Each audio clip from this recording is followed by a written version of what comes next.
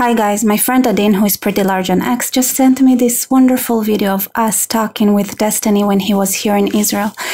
Okay, so let me start. It was published 2 weeks ago, and actually I didn't really talk about what I thought about Destiny or that meeting at all after it happened because, you know, when you don't have anything nice to say, then... But now he's out, I feel like he's out of the closet about him being crazy and everything I thought about him. And I told Adin at the time, just as we were there, and he was like, oh, you're exaggerating. I mean, I was maybe a little bit tough, but after that, after he went wild with, wishing lots of nice things for Republican supporters, I texted Adin right away. I was like, told you, because I'm an adult like this. Yes, that was very mature of me, but sometimes saying told you so. It's satisfying, okay? It's satisfying. Anyway, so let me talk about meeting Destiny. First, the reason I even went to that event is because AP texted me and he wanted me to get in touch with Destiny. And then we got to talk and he said, hey, I'm having a fan meeting. You should be there. And Adin came for the same reason.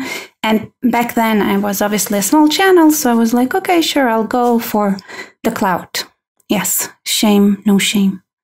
And the truth is I have such an annoying personality that after listening to Destiny speak, I didn't even take a selfie with him.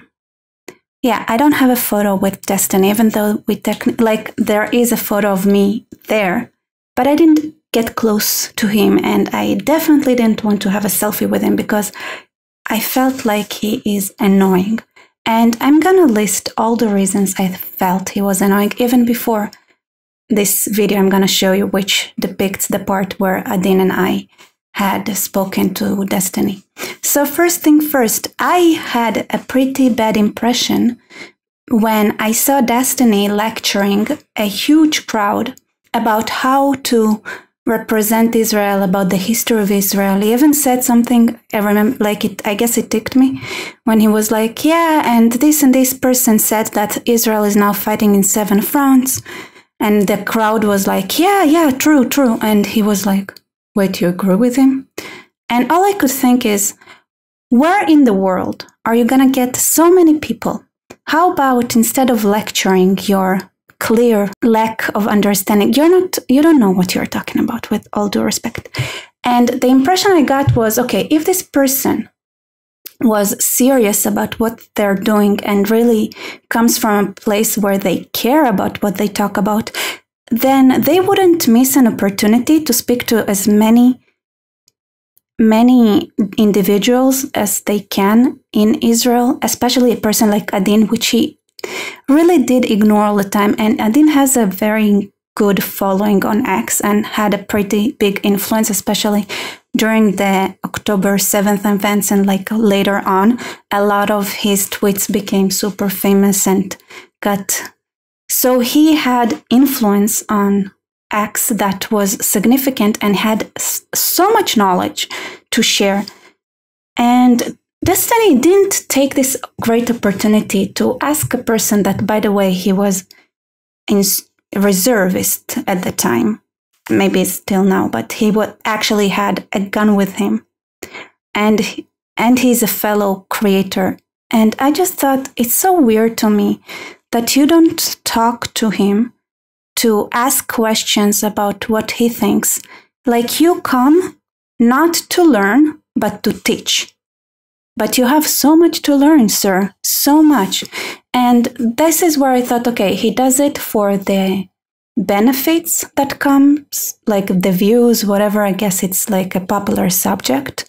This is why he talks about it. But he doesn't talk about it because it's the right thing to do. He didn't come to Israel to learn from the people here what they think or feel. Not really. It was more of every time that he realized that he was wrong about something, he was just blinked several times and there was oh. And maybe I'm just being nitpicky. Maybe it's a big crowd and things like that, but I really thought that it would have been way more impressive if he had taken this opportunity to also listen and not only lecture. And if you are meeting up with other creators, then I don't know. I just thought he missed the opportunity. Anyway, I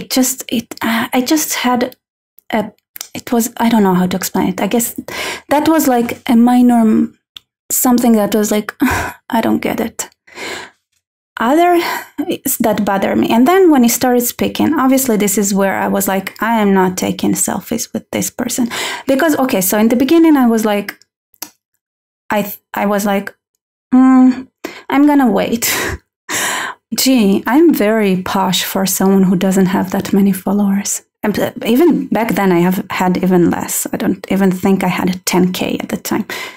But I was like, oh, but I have my reputation. And I was thinking, I don't want to be associated with someone who would tarnish my reputation long term. Damn, I was kind of on the money there, I think. Anyway, the more he started speaking, the more I thought to this person, I'm not impressed. I wasn't not impressed at all. And that's it. But at some point I was like, okay, we are here already. And Nadine was like, hey, be nice. I was like looking at my phone because I really didn't want to listen. But yeah. But like the teens in Israel, they want to protect, but I mean, it does affect us, this public opinion. What's your opinion about like teens enlisting? I mean, our image in the world. Yeah, and he was like, oh, you should talk this and you should say that. And I was thinking, damn, you know damn well that it doesn't matter what we say because it's not about it. They don't care about. And in the end, this is where I got up and I started asking questions about that were more real, and suddenly Destiny completely changed his tune. So the parts I'm going to show you guys is after I started questioning him. Before that, he was like, you should do this, you should do that, you should listen to their, your opposition, you should listen to their opinions, you should cater to their sense of morality. And always like I was rolling my eyes and thinking, what sense of morality are you talking about? They don't have any sense of morality. And Adin was actually the person who raised his hand to ask that question, which I think he delivered in a way that Destiny didn't really understand. So I just butted in a very Israeli aggressive manner. I'm sorry, it was pretty crowded, so I was a little bit assertive / aggressive with the way I butted in. Because I was like, you know what, I just needed him to say the truth. And I got it out of him, to be honest. But I think it doesn't stick. Like teens enlisting, I mean, our image in the world. I mean, in terms of enlisting, if you're a Jew, this is your country, and it's only surviving on the backs of how many people are willing to join the military, like how much of your in the 48 war, like what was it, like 17% of the whole fucking population was mobilized to fight, and the Arab states had fucking 10x, 20x the population, and they couldn't muster the same army. So I mean, participating in your country in terms of military service it's probably a proud tradition. It's probably important for the defense of your country, for your people, whatever. So I mean, I think that yeah, thanks. That's probably an important thing to keep in mind. In terms of world opinion, I mean, I guess that's your. Am I allowed to say that's your cross to bear? I don't know. That's a Christian thing, but yeah, Christ is king. Do what? Israel is a unique country in that. I think Israel has unique issues. Here's the one piece of advice I'll give you. Okay, if you're joining the IDF, okay, leave your fucking cell phone at home and stop taking stupid fucking videos, okay? Because everybody's fucking you with them, okay? And if you see a soldier, okay, going through a fucking drawer, and listen, if you want to fucking wear a dress and you think it's funny, just don't fucking take a fucking video picture of it, okay? Jesus. Okay, yeah. Yeah. Okay. To be honest, I kind of agree with that part. Some videos should be taken, but with a dress and like mocking people's underwear, that's not that. Others that would be unpopular with the West still should be taken because you also have the Arab front to fight, and unless they see themselves getting humiliated, they don't get the message. So unfortunately, very different messages to very different audiences, and it clashes all the time. So the West doesn't want to see some things that the Arab world has to see. Completely like respecting different things completely. It's really hard to satisfy both. Israel think that whatever they get criticized, whatever, so it's kind of very hard to convince them that maybe we should listen to some of the criticisms. Hold on, wait, I'm sorry. In Israel, it's hard to convince people. And that maybe we should listen to some of the criticisms that people give us. Okay, to be honest, the crowd was kind of stupid too. Okay. How do I do this? Well, even if it's a good idea, maybe we shouldn't listen to them. Maybe we should just... Okay. Yeah, so the question is, like, if you're Israeli, and I'm sure at some point there's like a mindfuck moment where you have to wonder, like, okay, well, hold on, have I been lied to about everything? And were we actually just completely fucking wrong? This is something that I've dealt with a lot. When a lot of people are saying the same thing, there is a corresponding true fact of the matter relating to this thing. It might not have anything to do with what they're talking about, but it's good to understand why they believe it. So if I have a debate with Finkelstein and I've got a bunch of people saying like, oh, he destroyed you, he annihilated you, he was so much smarter, you're wrong on everything, even if I know that the sentiments aren't factually correct, they're expressing something. And it's good to understand where that something comes from. Does that make sense? The line of reasoning. It comes from them being... I'll do it simple. If you're a black guy and you're going to speak to a white audience and everybody says, oh, he was such a fucking asshole, but you were like the nicest guy on stage as a black person, then maybe it's going to sound, okay, well, maybe these people have like some racial attitudes against black people. So there's an underlying truth, like there's a fact of the matter. That's nice, actually. He's right. Like, are they racist? That's a good question. The matter for why they're saying the thing. It might not be what they're expressing. It rarely is, but it's just good to understand what they're expressing. And then once you understand that thing, then you can decide, okay, well, is it a thing that I need to worry about? Or see, this is what drove me crazy when I was listening to him. He went to modes. He was making sense for 2 minutes, and then the 2 minutes later, I was like, did you forget what you said 2 minutes ago? I think this is what drove me crazy most of the time. What can I do? I want to change that perception, or can I change that perception? That's like the next step. What I just described there is an incredible. So he said all those things, and at the same time, try to paint a map of how Israel should conduct its geopolitical maneuvering, which was so out of touch in reality. And I was listening to that, and I was thinking, at this point, I think I was thinking like, he knows what's real. And at the same time, he's like, why are you butting in then? Like, why are you having these strong opinions on how to manage something that you clearly don't understand?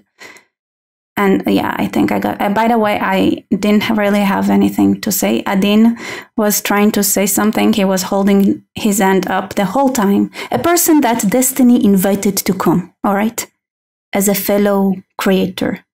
And he ignored him, and at that point I was like, I was tired of him ignoring him, so I was like, I have boobs, I'll raise my hand. I think from the vibe I got from Destiny, I was like, I feel like he's the kind of person who would let me speak, even though I just even though like the person next to me was raising their hand for like an hour, and I was just on my phone. I was like, I was still on my phone, was raising my hand.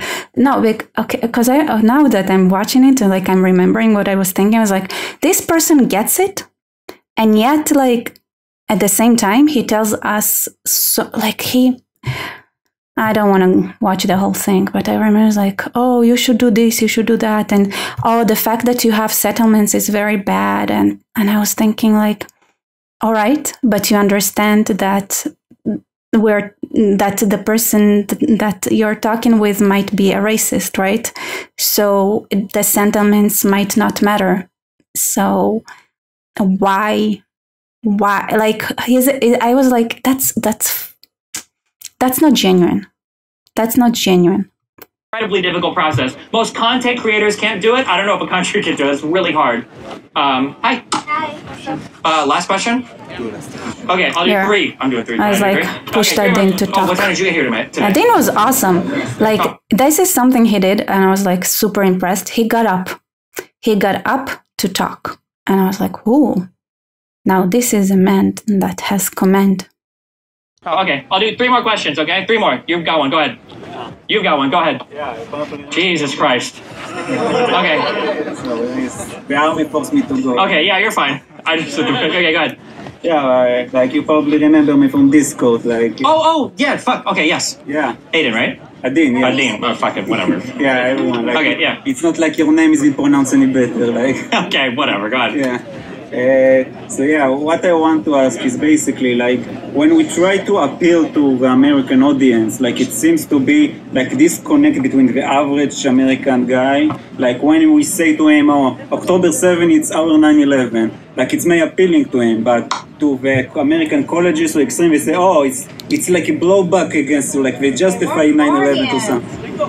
They weren't born yet Who wasn't born yet? on 9/11. Oh shit, that's true actually. There might just be a lot of young people who don't even Yeah, remember. a lot of people who are protesting against So Israel if we now say don't even have 9/11 in their in their memory. Understand what we mean, like in a positive way, but for extreme American and colleges and all that, they will say, like I think here's an issue when it comes to comparing your October 7th to 9/11. Or I mean, my point is like, should the only way to change the perspective about Israel is only if we change the perspective about America first, like what America's perspective of of themselves. No, of itself. Of itself, because they see 9/11 as blowback, as something they just. But the problem- They see themselves as white colonizers, and they don't see that they have the rights of being American, and they're not part of their own value system. Yeah, so Then how can we, as Israelis that have a similar value system, even talk to these kind of people? Yeah. it's I look so don't know, fuck, pretty, I it's have to tough. say. Is it normal Here's one think cautionary about tale I would say myself against that- the 9/11 comparison, though, is that to get to the blowback argument, you have to do reading and you've got to do like, what does it mean when they say blowback? For a lot of Americans, we saw on TV fucking planes. You're American oppressed Middle Eastern, blowback 9/11. Yeah, but that's like Israel the- oppressed how? Palestinians, blowback. But it's different, right? Like and I'm not saying that I agree with this, but Yeah. the narrative is planes were flown by terrorists into U.S. buildings and civilians were killed. In Gaza, it was brave people breaking out of their prison to go and fight against their oppressors, right? Now, regardless of if that's true or not, which obviously I don't think is true, but it's I'm not trying to make a yeah. one-to-one comparison. Yeah, I'm trying but to make- but moreover, you're saying that like if there's a lot of self-hating Americans or people that are like So the only way to make them change the perspective of Israel is only if we change first the perspective of America. yeah. That's a really hard thing to do. There's when I'm arguing with people. I stood up like my body language is like, I cannot stand this person. Oh, I don't like him. Like, watching back, I was like, wow, I'm tough. Like, I listened to him, decided he has not, like, he didn't impress me. I was like, I don't like him. But listening to him now is like, he doesn't sound the worst. Maybe online, I'm used to people saying a lot of like, I don't know. It makes me feel like I'm more tolerant about how people talk online than when hearing it in person. With people, there are times when I'm on the defensive and there are times when I'm on the offensive. I can't speak to the totality of your foreign communications, but I do think that there are times where I feel like the Israel. So I'm gonna let it play, but I'm gonna just go to the ending point where at some point I asked, like we talked about, but are there any laws like rape is bad? Then there is no situation in the world where rape is good. And he's like, I mean, I chose rape, but I was like, nope, actually, yeah, no, there is nothing in the world that is a consensus. So I was like, I was thinking, all right, so all your talk until now was basically irrelevant. And you admit it yourself, and it's all about who does what. Israeli response to things should be way more aggressive rather than playing defense all the time. Like, the questions should have been... I don't know how to do your fucking media. I can say a thing, but like, when people were asking questions about the hashtag Eyes on Rafah, right? Like, before any question, before any excuse, before any reason for why, the question should be, why the fuck are rockets coming out of an area that's like 5 meters from the tents? That, like, anybody that asks you a question question should have to answer that first. That should be number one. Why? Why, yeah. Because every single thing that Hamas does when they fight is aimed towards inducing the maximum amount of civilian casualties. And that most people don't understand or think that, right? What's the value consensus that you feel people agree on that is not relative to who is doing what? Nothing. Nothing? Everything is relative. I think so. People will say that it's not, but I mean, I learned this really well when I fought with lefties, that I think people genuinely believe there are no bad tactics, only bad targets. You've got people that are do you know, I don't know in American politics, you know who Tara Reid is? No, I'm sorry. It's funny, he mentioned Tara Reid. I don't know I didn't know who Tara Reid is. And that case, so that I'm not going to comment on it. I was like, at some point, I was like, Tara Reid. I was like, I thought it's somebody, but it was someone else. So no, I had no idea what that is. So I was just listening. Tara Reid was somebody that made a really wild rape accusation against Biden. And it was wild she was like, it was a wild accusation. There were so many American skeptics that believed every single word that she said. You know, she's a woman, she's giving this blah, blah, blah, blah, blah. And these are the same people that are writing stories saying that like rapes on October 7th haven't happened. Show me all the victims that are all saying that they were raped. It's not possible, right? So like in this sense, like the skepticism and the way that it's applied, that clearly there's a disconnect. If there's truly a principled stance, it can't be explained. I think a lot of it is relative. I really believe that fake tweet they made against me, for example. Do what? Like they fabricated you know Beden Penada? Oh, yeah, Jesus. They fabricated a tweet that supposedly I brag about raping Palestinians. Sure, yeah. And suddenly so many suddenly believe it. Like I saw all the you know the Teresa and all that Jackson, all that spread it. Like, oh, here is the proof. Like this convincing, but not all the UN investigations about. Yeah. Okay. Thanks a lot. I got one more question. Soldier on the top. Where? Wait, where? Point him out. Yeah, you got it. Okay, go ahead. The dude who can't show his face. Do what? Sorry for the inconvenience. The dude who can't show his face. Oh, yeah, you're fine. Okay, yeah, check your camera. Okay, go ahead. Question. So, the majority of the discourse around the Israel-Palestine issue is centered around the history and the legitimacy of the country and state of Israel. And I think, from my perspective, there's an issue of perspective on this problem. I was born and I've been living in Ashkelon for 25 years. If you know Ashkelon, it's a city that is most targeted by missiles that are higher tier than mortars. Okay. Ever since, basically, and I grew up into this. I've been living this ever since childhood, and I think it's ridiculous to even bring up the idea that because of what happened, let's say Israel is not legitimate. It doesn't matter for me as a person that did nothing to aid in this illegitimacy to be targeted, and for my family to be targeted for all this time for doing nothing really, and for people to claim that I have no right of being here, of living here, and I also think it's ridiculous to even entertain this idea because it's nonsensical. I understand. I don't think anybody believes the history arguments. It's just a talking point. If you show half of American students that are protesting a map of the West Bank and the Gaza Strip, they're going to think that the West Bank is the one in the West. They'll make historical arguments, but if you talk about like the occupation of the Gaza Strip and the West Bank, and you ask them, well, how long have they been occupied? And they say, well, since 75 years. Yeah, they'll say since like 67 or something. Well, who occupied them from 48 to 67? They don't really think about that. Or when they talk about who settlers are, who the occupation is, people will say like settlers and occupation, and people don't realize it's when some people say that, when it's said over here, for instance, all of Israel is settlers and all of it is an occupation, the whole country. So people bring up historical arguments, but I like the question earlier before about like principles versus non-principle. They're bullshit. Like people will say shit like, learn the history. They don't have any fucking idea what they're talking about. They don't know any of the history. So you can make historical arguments, but you'll find very quickly, and I'm sure some of you have probably fucking done this, that when you start asking people who have strong feelings about the history, they'll very quickly not engage anymore because they have no fucking idea what they're talking about. So most of us have not lived through all of these things anyway. We haven't taken. That's just gossip from behind the scenes where I was like unimpressed. I don't like when people who don't know what they're talking about are there to teach.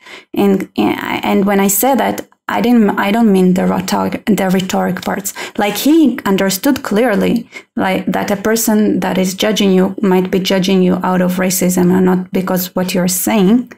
But at the same time, before that, there was like, it drove me crazy. Like his understanding of rhetorics and like, but then his complete confidence in the things that he believed in without knowing what he's talking about. And without even using the opportunity to learn from those around him. Like I said before, like where it's like, yeah, this journalist said that Israel is fighting 7 fronts, and the crowd is, yeah. And he was like baffled. I was like, oh, man. And that was a leftist crowd that loved him. And I can assure you that it was 100% almost on the very left side of the Israeli map. That sounds like right compared to the left in many places. But yeah. Well, thank you for watching. Like, comment, subscribe, and see you later.